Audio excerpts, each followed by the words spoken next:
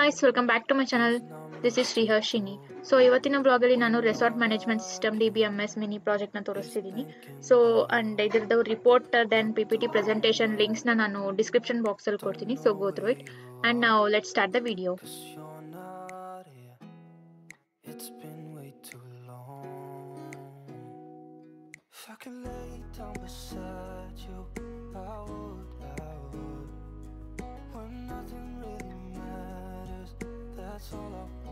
Eight steps ಅನ್ನು ನಾವು ಇವಾಗ ಫಾಲೋ ಮಾಡಬೇಕಾಗುತ್ತೆ. ಸೊ ಫಸ್ಟ್ ಒನ್ ನಾವು ಜ್ಯಾಮ್ನ ಇನ್ಸ್ಟಾಲ್ ಮಾಡ್ಕೋಬೇಕು, ಆಮೇಲೆ ಸೋರ್ಸ್ ಕೋಡ್ನ ಡೌನ್ಲೋಡ್ ಮಾಡ್ಕೋಬೇಕು. ಸೊ ಸೋರ್ಸ್ ಕೋಡ್ನ ಮತ್ತೆ HD ಡಾಕ್ಸ್ಗೆ ಮೂವ್ ಮಾಡಬೇಕು jam ಫೋಲ್ಡರಲ್ಲಿ.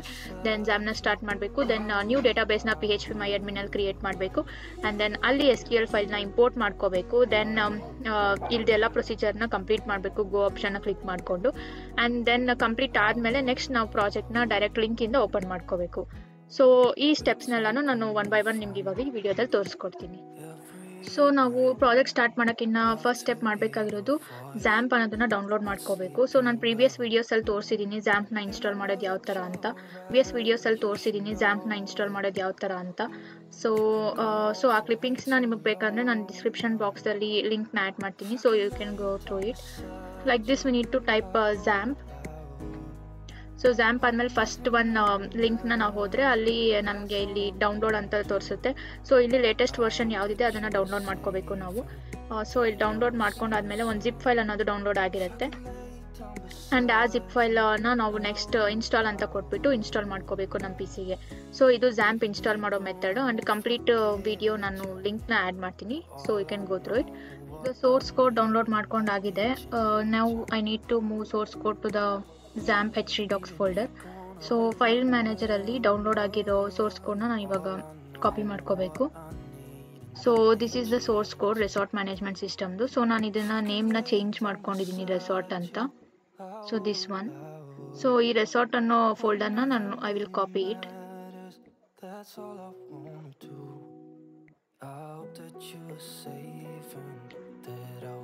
And then this PC, Windows C, ZAMP,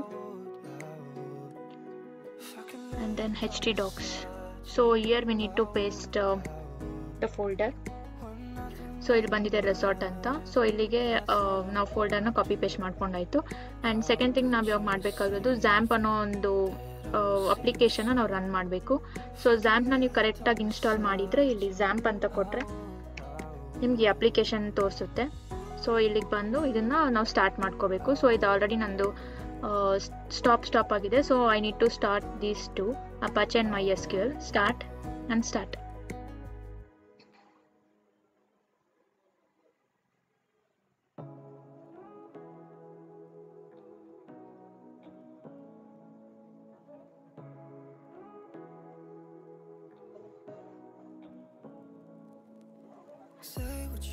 so once start ಆದಮೇಲೆ ಈ ಥರ 8T4433306 ಅಂತ ಬರುತ್ತೆ. ಸೊ ಈ ಥರ ಬಂದಿದೆ ಅಂತ ಪೋರ್ಟ್ಸ್ ತೋರಿಸ್ತಿದೆ ಅಂತಂದರೆ ಜ್ಯಾಂಪ್ ಕರೆಕ್ಟಾಗಿ ರನ್ ಆಗ್ತಿದೆ ಅಂತ. ಆ್ಯಂಡ್ ಇಲ್ಲಿ ರೆಡ್ ಕಲರ್ ಎರರ್ ತೋರಿಸ್ತು ಅಂತಂದರೆ ನಿಮ್ಮ ಜ್ಯಾಂಪಲ್ಲಿ ಏನೋ ಪ್ರಾಬ್ಲಮ್ ಇದೆ ಅಂತ. ದೆನ್ ಆ ಥರ ಪ್ರಾಬ್ಲಮ್ ಇದ್ದಾಗ ನೀವು SQLಗೆ ಸಂಬಂಧಪಟ್ಟಿರೋ ಯಾವುದಾದ್ರೂ ಬೇರೆ ಅಪ್ಲಿಕೇಶನ್ಸ್ MySQL ಸರ್ವರ್ ಈ ಥರ ಅಪ್ಲಿಕೇಶನ್ಸ್ ಏನಾದರೂ ನಿಮ್ಮ ಲ್ಯಾಪ್ಟಾಪಲ್ಲಿ ಇದ್ದರೆ ಅದನ್ನೆಲ್ಲ ಡಿಲೀಟ್ ಮಾಡಿ ಕಂಪ್ಲೀಟಾಗಿ ದೆನ್ ಮತ್ತೆ ಜ್ಯಾಂಪ್ನ ಇನ್ಸ್ಟಾಲ್ ಮಾಡಿ ರನ್ ಮಾಡಿದ್ರೆ ಕರೆಕ್ಟಾಗಿ ರನ್ ಆಗುತ್ತೆ. ಸೊ ಈಗ ಜ್ಯಾಂಪ್ ನಂತರ ರನ್ ಮಾಡಿ ಆಯಿತು ನಾನು ಜ್ಯಾಂಪ್ನ. ಸೊ ನೆಕ್ಸ್ಟ್ ನಾನು ಮಾಡಬೇಕಾಗಿರೋದು ಡೇಟಾಬೇಸ್ನ ಕ್ರಿಯೇಟ್ ಮಾಡಬೇಕು PHP MyAdmin ಅಲ್ಲಿ. ಸೊ ಇದಕ್ಕೆ ಕ್ರೋಮ್ ಓಪನ್ ಮಾಡ್ಕೊತೀನಿ. ಇದಕ್ಕೆ ನಾವು ಒಂದು ಲಿಂಕ್ನ ಕೊಡಬೇಕು. HTTP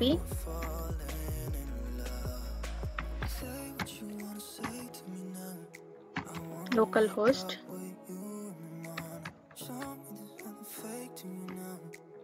ಇಲ್ಲಿ ಬರ್ತಿರೋ ಲಿಂಕ್ಸ್ನ ಕ್ಲಿಕ್ ಮಾಡಬೇಡಿ, ಬಿಕಾಸ್ ಅದು ಎವ್ರಿ ಟೈಮ್ ವರ್ಕ್ ಆಗಲ್ಲ. ನಾವೇ ಇದನ್ನು ಟೈಪ್ ಮಾಡಬೇಕು, then only it will work. So PHP MyAdmin enter. So time ತೊಗೊತಿದೆ. ಇದಾದಮೇಲೆ ನಮಗೆ PHP MyAdmin ಡೇಟಾಬೇಸ್ ಓಪನ್ ಆಗುತ್ತೆ. ಸೊ ಇವಾಗ ನಾವು ಮಾಡ್ತಿರೋ ಪ್ರೊಸೀಜರ್ ಎಲ್ಲ back end ಡೇಟಾಬೇಸ್ದು.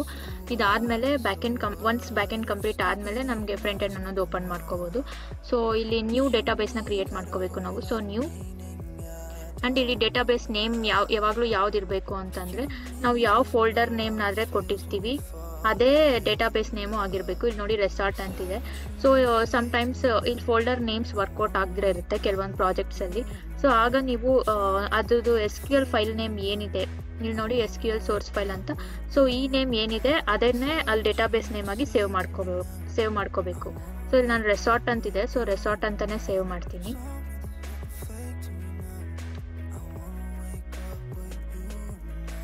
So create. So ಇವಾಗ ನಮಗೆ ಕ್ರಿಯೇಟ್ ಆಗಿದೆ ರೆಸಾರ್ಟ್ ಅಂತ. ಸೊ ಇಲ್ಲಿ ನಾವು SQL ಫೈಲ್ನ ಇಂಪೋರ್ಟ್ ಮಾಡ್ಕೋಬೇಕು.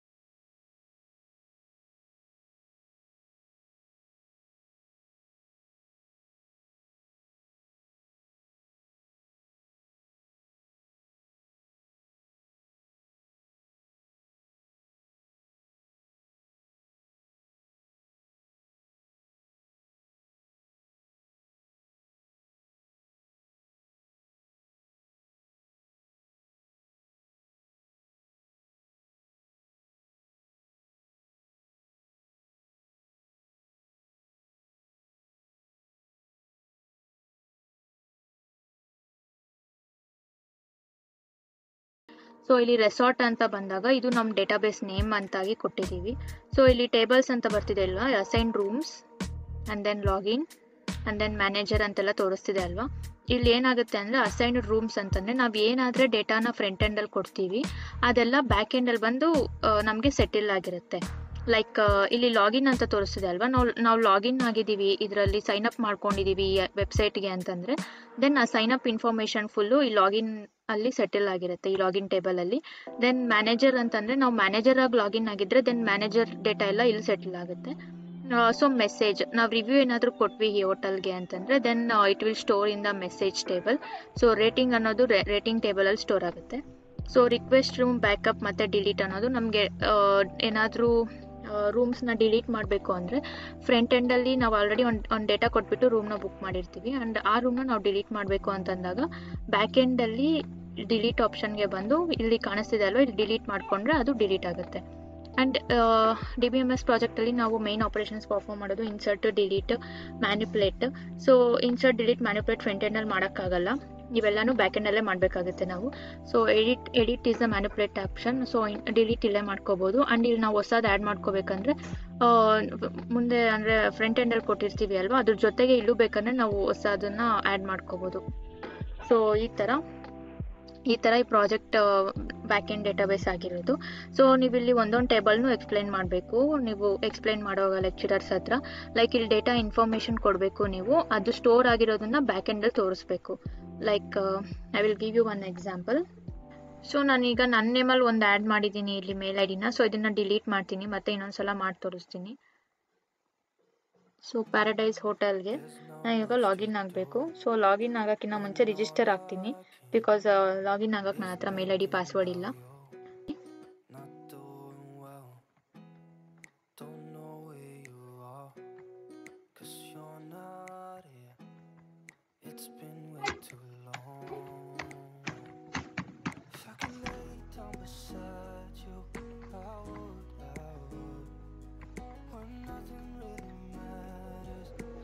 ಸೊ ಇಲ್ಲಿ ತೋರಿಸ್ತಿದೆ ಅಲ್ವಾ, ಮೆಂಬರ್ ಆ್ಯಡೆಡ್ ಸಕ್ಸಸ್ಫುಲಿ. ಸೊ ನಾನು ಸಕ್ಸಸ್ಫುಲ್ ಆಗಿ ರಿಜಿಸ್ಟರ್ ಆಗಿದ್ದೀನಿ ಈಗ. ಸೊ ಲಾಗಿನ್ ಆಗಬೇಕು ನಾನು.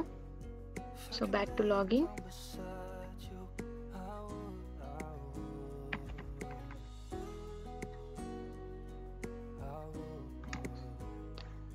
ಸೊ ಇಲ್ಲಿ ನೋಡಿ, ಲಾಗಿನ್ ಆದಮೇಲೆ ಈ ಥರ ತೋರಿಸ್ತಿದೆ ನನಗೆ ನಾನು ಯಾವ ಥರ ಬುಕ್ ಮಾಡ್ಕೋಬೇಕು ಏನು ಅಂತ. ಸೊ ಇವಾಗ ನಾನು ಲಾಗಿನ್ ಆದ್ನಲ್ವಾ, ಆ ಡೇಟಾ ಬ್ಯಾಕ್ ಎಂಡಲ್ಲಿ ಬಂದು ಸ್ಟೋರ್ ಆಗಿರಬೇಕು. ದೆನ್ ಓನ್ಲಿ ನಮ್ಮದು ಪ್ರಾಜೆಕ್ಟ್ ವರ್ಕ್ ಆಗ್ತಿದೆ ಅಂತ ಅರ್ಥ. ಸೊ ಲಾಗಿನ್ಗೆ ಬರ್ತೀನಿ. ಇಲ್ಲಿ ನೋಡಿ, ನಾನು ಕೊಟ್ಟಿದ್ದು ನನ್ನ ನೇಮ್ ಅಂದರೆ ನಾನು ತೊಗೊಂಡಿದ್ದು ಒಂದು ಫೇಕ್ ನೇಮ್ ಇಲ್ಲಿ ಬಂದು ಆ್ಯಡ್ ಆಗಿದೆ, ಸ್ವೀಟಿ ಅಂತ. ಸೊ ಇದು ಬಂದು ನಮಗೆ ಎಕ್ಸಿಸ್ಟಿಂಗಲ್ಲಿ ಕೂತಿದೆ. ಲಾಗಿನ್ ಡೇಟಾಬೇಸಲ್ಲಿ ಬಂದು ಲಾಗಿನ್ ಟೇಬಲಲ್ಲಿ ನಾವು ಕೊಟ್ಟಿರೋ ಡೇಟಾ ಸ್ಟೋರ್ ಆಗ್ತಿದೆ. ಸೊ ನಮ್ಮ ಪ್ರಾಜೆಕ್ಟ್ ನೀಟಾಗಿ ವರ್ಕ್ ಆಗ್ತಿದೆ ಅಂತ ಅರ್ಥ. ನೀವು ನಿಮ್ಮ ಲೆಕ್ಚರರ್ಸ್ಗೆ ಎಕ್ಸ್ಪ್ಲೈನ್ ಮಾಡುವಾಗ ಇದೇ ಥರ ಫ್ರಂಟ್ ಎಂಡಲ್ಲಿ ನಾವು ಡೇಟಾ ಕೊಡ್ತಿದ್ದೀವಿ, ಅದು ಬ್ಯಾಕ್ ಎಂಡಲ್ಲಿ ಬಂದು ಸ್ಟೋರ್ ಆಗ್ತಿದೆ ಅಂತ ನಾನು ಇವಾಗ ಯಾವ ಥರ ಆದರೆ ಎಕ್ಸಾಂಪಲ್ ಕೊಟ್ಟನೋ ಅದೇ ಥರ ನೀವು ಎಕ್ಸಾಂಪಲ್ ಕೊಟ್ಟು ತೋರಿಸ್ಬೇಕು ಅವ್ರಿಗೆ. ಸೊ ಅವ್ರು ಇದರಲ್ಲಿ ಕ್ವಶನ್ಸ್ ಕೇಳ್ತಾರೆ, ಬ್ಯಾಕ್ ಎಂಡಲ್ಲಿ ಡೇಟಾ ಸ್ಟೋರ್ ಆದಾಗ ಅದನ್ನು ಡಿಲೀಟ್ ಮಾಡೋದು ಯಾವ ಥರ, ಆಮೇಲೆ ಕೋಡಲ್ಲಿ ಏನಾದ್ರು ಚೇಂಜಸ್ ಮಾಡಿ ತೋರಿಸಿ ಅಂತೆಲ್ಲ. ಸೊ ಡಿಲೀಟ್ ಮಾಡೋದು ನಾನು ಮೊದಲೇ ಹೇಳಿದ್ದೀನಿ. ನಮ್ಗೆ ಏನಾದ್ರು ಡೇಟಾನ ಡಿಲೀಟ್ ಮಾಡ್ಕೋಬೇಕು ಅಂದರೆ ಬ್ಯಾಕ್ ಎಂಡಲ್ಲಿ ಬಂದು ಇಲ್ಲಿ ಡಿಲೀಟ್ ಆಪ್ಷನ್ ಇರುತ್ತೆ. ಸೊ ಡಿಲೀಟ್ ಮಾಡಿಕೊಂಡ್ರೆ ಹೋಗುತ್ತೆ. ಸೊ ಎಡಿಟ್ ಮ್ಯಾನಿಪುಲೇಟ್ ಮಾಡಬೇಕು ಅಂದರೆ ಇಲ್ಲೇ ಎಡಿಟ್ ಆಪ್ಷನ್ ಕೂಡ ಇರುತ್ತೆ. ಸೊ ಎಡಿಟ್ ಮಾಡ್ಕೋಬೋದು. ಸೊ ನಾವು ಯಾವುದೇ ಆಪರೇಷನ್ನ ಪರ್ಫಾರ್ಮ್ ಮಾಡಬೇಕು DBMS ಪ್ರಾಜೆಕ್ಟಲ್ಲಿ ಅಂತಂದರೆ ಅದು ಬ್ಯಾಕ್ ಎಂಡಲ್ಲಿ ಮಾತ್ರ ಆಗುತ್ತೆ. ಫ್ರಂಟ್ ಎಂಡಲ್ಲಿ ಯಾವಾಗಲೂ ನಾವು ಇನ್ಸರ್ಷನ್ ಆಫ್ ಡೇಟಾ ಮಾತ್ರ ಕೊಡೋಕ್ಕಾಗೋದು. ಸೊ ಇದೊಂದು ಪಾಯಿಂಟ್ ರಿಮೆಂಬರ್ ಇಲ್ಲಿ. ಸೊ ಈ ಥರ ನಾವು ಪ್ರಾಜೆಕ್ಟ್ನ ಎಕ್ಸ್ಪ್ಲೈನ್ ಮಾಡೋದು DBMSಲ್ಲಿ. ನಾನು ಸ್ವಲ್ಪನೇ ಹೇಳಿದ್ದೀನಿ, ಇದಕ್ಕೆ ಜೊತೆಗೆ ನೀವು ಇನ್ನೂ ಪಾಯಿಂಟ್ಸ್ನ ಆ್ಯಡ್ ಮಾಡಿಕೊಂಡು ನಿಮ್ಮ ಲೆಕ್ಚರರ್ಸ್ಗೆ ಪ್ರೆಸೆಂಟೇಷನ್ ಕೊಡಬೇಕು. ಇವಾಗ ನೆಕ್ಸ್ಟ್ ಕ್ವೆಶನ್ ಬಂದುಬಿಟ್ಟು ಕೋಡ್ ಯಾವ ಥರ ಮಾಡಿದ್ದೀವಿ ಅಂತ. ಆ್ಯಂಡ್ ದೆನ್ ನಾನಿಲ್ಲಿ ಪ್ಯಾರಡೈಸ್ ರಾಯಲ್ ಅಂತ ಇದೆ ಅಲ್ವಾ, ನಾನಿಲ್ಲಿ ನ ತೆಗಿಬೇಕು, ROYAL ಅಂತ ಮಾತ್ರ ಇರಬೇಕು. ಸೊ ಇದನ್ನು ಯಾವ ಥರ ಮಾಡೋದು, ಕೋಡ್ ಎಡಿಟಿಂಗ್ ಯಾವ ಥರ ಮಾಡೋದು ಅಂತ ತೋರಿಸ್ತೀನಿ. ಸೊ ಇಲ್ಲಿ PHP ಸೋರ್ಸ್ ಫೈಲ್ ಅಂತಿದೆ ಅಲ್ವಾ, ಇದೆಲ್ಲ ಕೋಡೆ ನಮಗೆ. PHP, CSS, HTML ಇವೆಲ್ಲ ನಮಗೆ ಕೋಡ್ ಅಂತಾನೆ ಆಗುತ್ತೆ. ಸೊ ಈ ಕೋಡ್ನ ಎಡಿಟ್ ಯಾವ ಥರ ಮಾಡೋದು ಅಂತ ತೋರಿಸ್ತೀನಿ. ಸೊ ನಿಮ್ಮ ಹತ್ರ ಯಾವುದಾದ್ರೂ ಆ್ಯಪ್ ಇದ್ದರೆ ಎಡಿಟಿಂಗ್ದು, ನಾನು ವಿಜುವಲ್ ಸ್ಟುಡಿಯೋ ಯೂಸ್ ಮಾಡ್ತಾ ಇದ್ದೀನಿ. ಸೊ ಓಪನ್ ಮಾಡಿಕೊಂಡು then we need to open those files.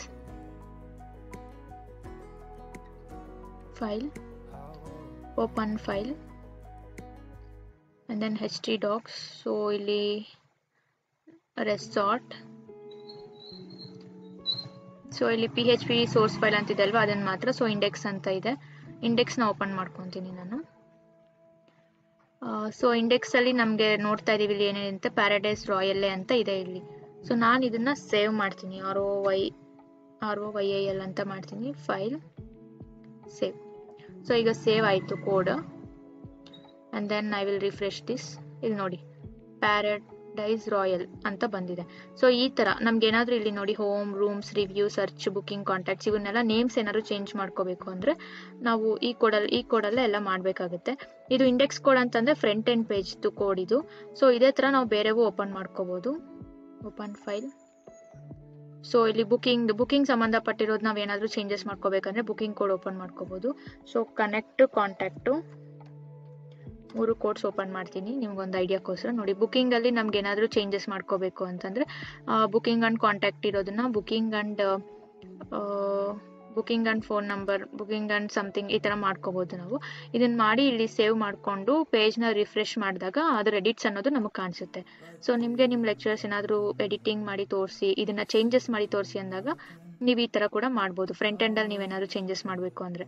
So front ಎಂಡ್ನ ಯಾವುದರಿಂದ ನಾವು ಮಾಡಿದ್ದೀವಿ ಅಂತಂದರೆ HTML CSS ಇಂದ ಮಾಡಿದ್ದೀವಿ. ಆ್ಯಂಡ್ ಬ್ಯಾಕ್ ಎಂಡ್ ಕಂಪ್ಲೀಟಾಗಿ ನಾವು PHP MyAdmin ಅಲ್ಲಿ ಮಾಡಿದ್ದೀವಿ ಅಂತ ಹೇಳಿ ಕೋಡಿಂಗ್ನ. ಸೊ ಇದು ಈ ಪ್ರಾಜೆಕ್ಟ್ ಬಗ್ಗೆ. ಸೊ ಇದಕ್ಕೆ ಸಂಬಂಧಪಟ್ಟಿರೋ PPT ಆ್ಯಂಡ್ ದೆನ್ ರಿಪೋರ್ಟ್ ನಾನು ಡಿಸ್ಕ್ರಿಪ್ಷನ್ ಬಾಕ್ಸಲ್ಲಿ ಲಿಂಕ್ ಕೊಡ್ತೀನಿ. So if you have any doubts and ping me in the comment section. So that's all for today's vlog. So ನಿಮ್ಗೆ ಈ ವಿಡಿಯೋ ಇಷ್ಟ ಆಗಿದ್ರೆ miss ಮಾಡಿದಿರ like, share and subscribe ಮಾಡಿ. Signing off, this is ಶ್ರೀಹಾಶಿನಿ.